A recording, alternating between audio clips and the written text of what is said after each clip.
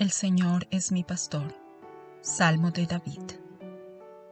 El Señor es mi pastor, nada me faltará. En lugares de verdes pastos me hace descansar. Junto a aguas de reposo me conduce. Él restaura mi alma. Me guía por senderos de justicia, por amor de su nombre. Aunque pase por el valle de sombra de muerte, no temeré mal alguno, porque tú estás conmigo. Tu vara y tu cayado me infunden aliento. Tú preparas mesa delante de mí en presencia de mis enemigos. Has ungido mi cabeza con aceite. Mi copa está rebosando. Ciertamente, el bien y la misericordia me seguirán todos los días de mi vida, y en la casa del Señor moraré por largos días.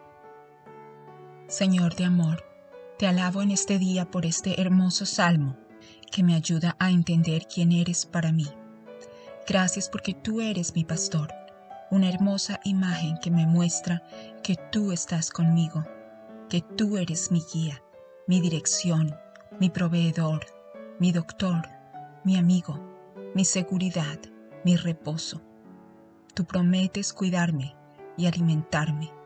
Tú no me abandonas a las garras del peligro y del mal. Tú eres el que se desvela por mi bienestar. Gracias porque estás conmigo en medio de mis luchas y dificultades. Soy como una oveja débil, torpe, imprudente, de vista corta, sin dirección, y aún así tú me amas y proteges. Deseo escuchar tu voz y seguirte día a día. No quiero ser ahogado por las preocupaciones, peligros y desesperanzas de esta vida pasajera. En vez de eso, deseo estar refugiado en ti, bajo tu sombra y tu cuidado. Tú quieres que me regocije en ti, en medio de todas las circunstancias de mi vida, aun en los momentos difíciles. Gracias porque conoces por experiencia propia cómo me siento. Tú simpatizas conmigo, pues te hiciste humano y caminaste cada paso de mi humanidad, desde tu nacimiento hasta la muerte.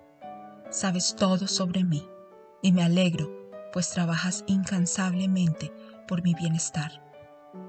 Sé que en esta vida mortal e imperfecta siempre estaré buscando algo más que me llene, pero anhelo que mientras camino contigo y hasta que llegue a tu gloria, tú me sacies de tu amor, tu verdad, tu gracia, tu paz y tu gozo, para no buscar esas cosas más en este mundo vano.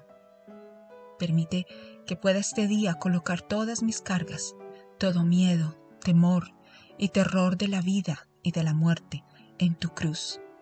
Que como tu seguidor pueda abrazar tus verdades y confesarlas con mis labios, para así estar fuerte en ti. Gracias por ese futuro precioso que me espera en tu presencia. Tú dices que estás preparando una mesa, un banquete, un lugar para mí y todos los que creemos en tu palabra.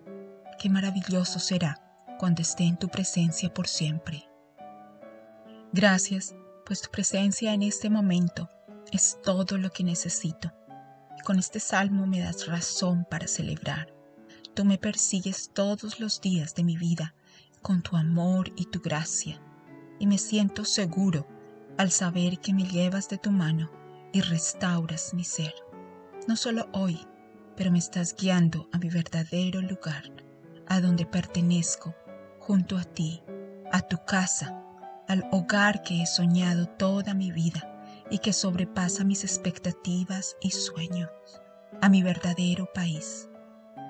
Gracias por este tiempo de reflexión en tu santa palabra, mi Dios, y tu ánimo para mí, mi eterno pastor, guía, sustento, defensor, la fuente de toda felicidad y descanso, en el nombre extraordinario y amoroso de Jesús, el pastor que dio su vida por sus ovejas. Amén. Esperamos hayas sido bendecido. Si te gustó, recuerda presionar el pulgar. Asegúrate de suscribirte y activar el icono de campana para recibir notificaciones cuando publiquemos nuevos videos. Comparte los videos, deja un comentario y mira la descripción debajo del video para más información. Bendiciones de Dios para tu vida.